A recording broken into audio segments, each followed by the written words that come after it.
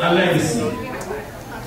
So you see, as I flew to Brooklyn, New York to bury my grandmother and lay her in the grave to make sure she transitioned in the proper place, I got to see the New York skyline for the first time as a grown adult, as I stood on the 53rd story of the Ashland condominiums, the same place where my grandfather still resides, and that's when I really realized what legacies are supposed to be about.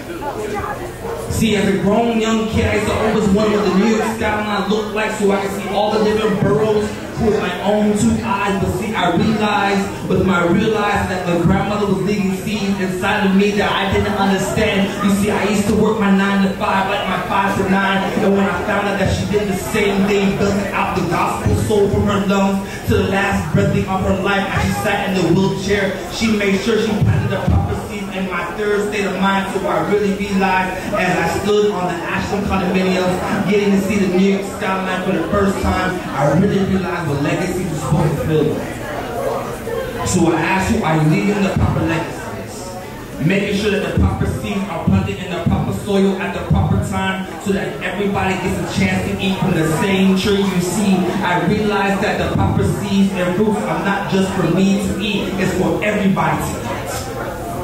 So a few years back, right down the street, I used to do this poem called Read Live with your real life and live your real life. And it's funny how all my friends, I used to do this poem called Read Live with your real eyes and live your real life. And it's funny how everybody around me was living their real life but me.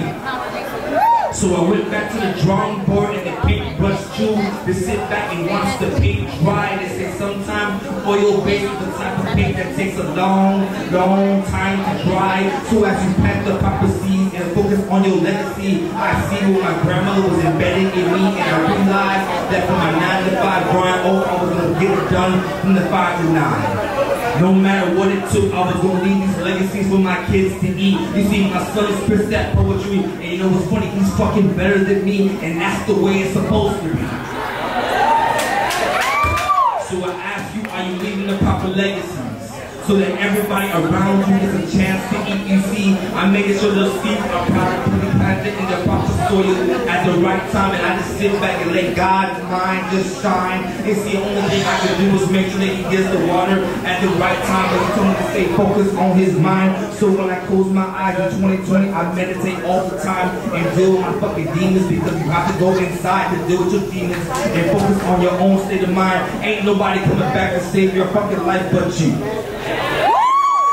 Look yourself in the mirror and tell yourself you've been the one bullshitting and you know it's true. So when you get back on your real life and live your real life, everybody else around you is going to gravitate to you because you finally realize that you live in your real life.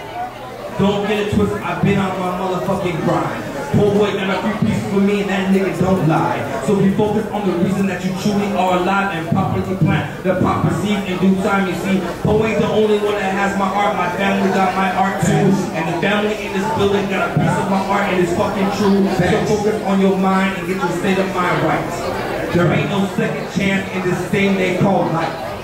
Even though you tell me to rewind this poem, guess what? Life don't have no rewind button. It's right now at this due time. So stay present, and I love presence, and I think I love presence all the time. I'm not focused about the past. I can't go back and change shit anyway, and the future's too broad. But I like present, so I guess I'll stay present today. And see, that's what my grandmother taught me as I got to see the Brooklyn view, and I got to see Staten Island too.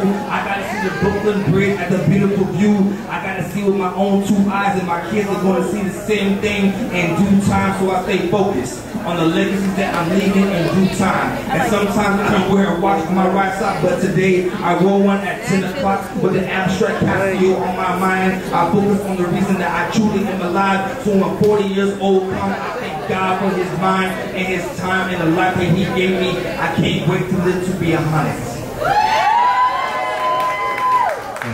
In due time.